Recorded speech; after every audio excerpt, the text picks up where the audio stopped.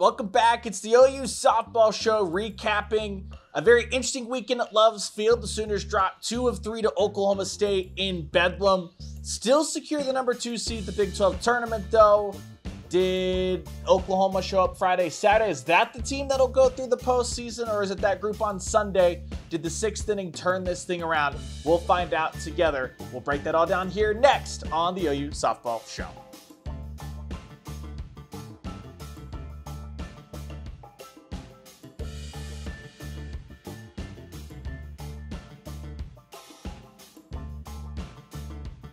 Welcome back in, everybody. Thanks for following along. Welcome back if you've been with us the whole season. What's up if you're just locking in for the postseason, doing this whole shindig for the first time? Ryan Chapman here. This is the OU Softball Show recapping everything that goes on the field, off the field, all that fun stuff. It was an exciting weekend in Norman. 3 unpredictable games. Oklahoma State, the Cowgirls win their first Big 12 series against the Sooners since 1997. Just an incredible stat in itself. With a Friday performance, a Saturday performance, Oklahoma gets it back Sunday, avoids what would have been the first sweep in a 3-game series in program history. They've had one 4-game sweep a long time ago. Also lost some supers, 2 out of 3, but not lost all 3 games. Oklahoma avoided that on Sunday. How did we get here? Well, the first 2 games of this series, the dynamics of Bedlam and what we've seen and how it's played out the last couple of years seem totally flipped. Oklahoma State looked like they played free and easy without pressure. It was the Cowgirls who were blasting bomb after bomb after bomb on Friday and Saturday. 7 home runs for Oklahoma State compared to the none for Oklahoma. You look at what you got out of that. A steady start from Kelly Maxwell, a steady start from Nicole May on Friday and Saturday.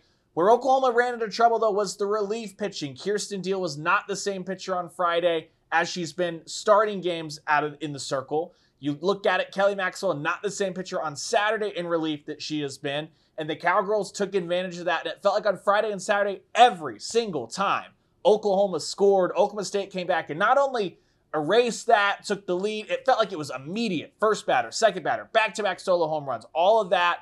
It was the Cowgirls who were in full control, playing free and easy. And you saw the demons of what's been plaguing Oklahoma the last month and a half. First inning, game 1, Oklahoma loads the bases. What do they get? 1 singular run off of a walk. Same situation, not first inning. Later in the game Saturday, Oklahoma loads the bases. 1 run off of a walk. It was kind of odd, and it looked like a team that almost looked, they would rather almost draw a walk and not have to swing the bat and put the ball in play. As you saw, a group that was pressing. We talked to Patty Gasso after that game. She had no answers for the struggles with runners in scoring position. She just simply said, the paraphrasing here, she believes in the talent. It's one of those, it's like a dam, and once that breaks, the floodgates will open, it'll flood out. And you got a little glimpse of that on Sunday, setting up very similar game to the first 2. You get Cassidy Pickering finally hits Oklahoma's first home run of the weekend, a 2-run blast. And then immediately, Kirsten Deal comes in after Carly Keeney got the start, the only pitcher who didn't allow a run on Friday and Saturday. She came in. She works through a little bit of traffic, but she's trusting the defense. Defense is making great plays behind her. Kirsten Deal comes in the 6th. Single. Time. Got to bring Carly Keeney back into the fray. Kirsten Deal back to the dugout. Keeney allows a single. Those 2 runs were Kirsten Deal's runs because those were inherited runners. Then she trusts the defense. Oklahoma gets out of it. It's 2-2, and you're sitting here going, here you go again. Oklahoma got a little bit of momentum. Oklahoma State immediately got it all back, and finally the floodgates open for Oklahoma. It was a 6th run, 6th inning. It started off with Jada Coleman, an RBI single. Then Ella Parker mashes a 3-run shot. So yes, on senior day, it was a 2-run bomb by freshman Cassidy Pickering, a 3-run bomb by Ella Parker, and then finally, Tiare Jennings can exhale. She hits the home run. She had to wait for a review. She was 2 for her previous 26 plate attempts leading up to that home run. Oklahoma fans will hope that changes Tiare Jennings' fortunes the rest of the way. She gets a little bit out of that slump. Then you get some small ball from Avery Hodge, Hannah Core, and suddenly Oklahoma, playing free and easy, puts a big number up on the scoreboard, beats Oklahoma State. avoids that series sweep. So the question is simply put going to be, is it the Oklahoma of Friday and Saturday that the Sooners get through the Big 12 tournament? That's the same Oklahoma that played Saturday, Sunday in Austin. Or is it the OU team that played Friday in Austin and played Sunday against Oklahoma State? We will have to see.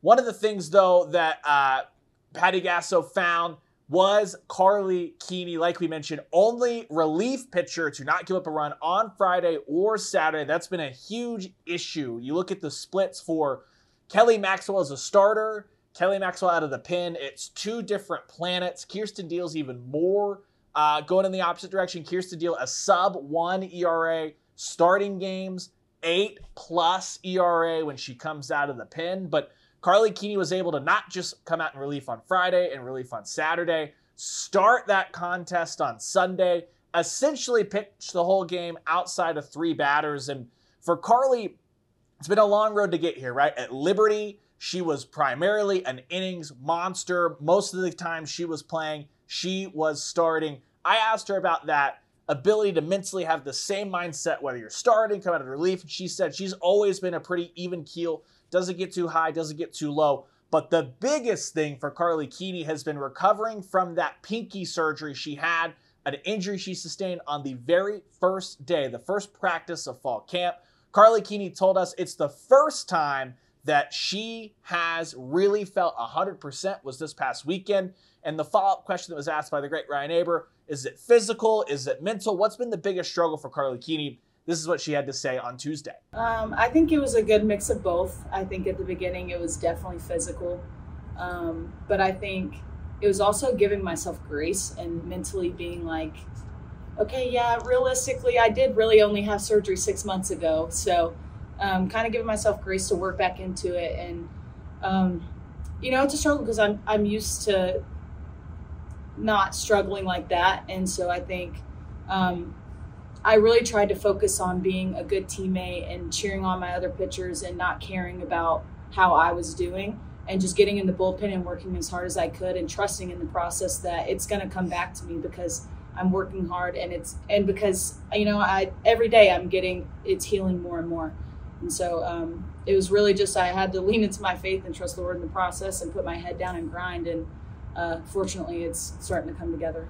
Getting that from Carly Keeney was huge for Patty Gasso and the rest of that Oklahoma pitching staff. It's something that typically Oklahoma gets rolling in the right direction about this time of year. If you go all the way back, 2021, it was the Bedlam Series, Big 12 Tournament, Regional Supers that Nicole May started to round into form as a true freshman. Then it was G. Juarez that came alive at the Women's College World Series, peaking at the right time. 2022, it was Hope Troutwine that peaked at the right time. Last year, it was Jordy Ball who pitched her best softball in the Women's College World Series. Ask Patty Gasso, what is it about Jen Rocha that gets those pitchers to fire on all cylinders right at the exact time? That's what Oklahoma is going to need this week in the Big 12 tournament and beyond as the NCAA tournament begins a weekend after that. She is definitely the voice of calm and reason, which is what every pitching coach, every pitcher needs, I think, from a pitching coach, someone that can talk them down. We just had a good conversation today, and she is really excited. As much as you could look at the outcomes, she's very excited with some of the things that she saw. There were signs of really good pitchers and really good innings. And we believe, and she believes, that we're moving and trending up at the right time. But she has a real good sense of how to speak to pitchers because she was a pitcher. And they respect her, they believe her, they listen to her. So, and I believe her too. So I'm really excited after talking to her today about the direction that the staff's going.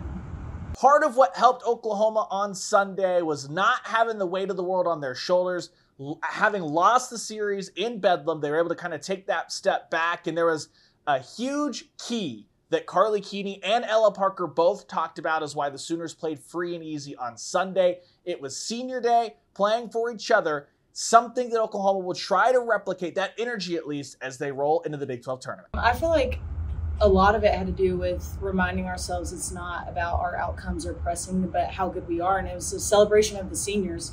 I think that played a big part into it, and focusing on what we've been able to do and what the process is and how we've got to where we are. And I think reminding ourselves of that helped with the outcome took care of itself. So it was just kind of a celebration of all of the seniors here.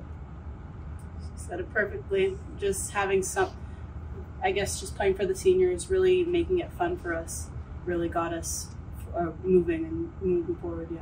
Wednesday will decide who Oklahoma plays on Thursday. Kansas and Houston get it going. Game 1 Wednesday night. Winner of that will play Oklahoma on Thursday. Game 2, second game out of the gate at the Big 12 tournament. It will be Oklahoma versus either Kansas or Houston. Should the Sooners win that, should everything go chalk, it's a really unique setup for Oklahoma on Friday. You would have to imagine you get the Bedlam rematch in the 2 versus 3, Oklahoma versus Oklahoma State. The winner of that likely will play Texas on Saturday in the Big 12 championship if everything goes chalk. That's a rare occasion for Oklahoma coming into this Big 12 tournament.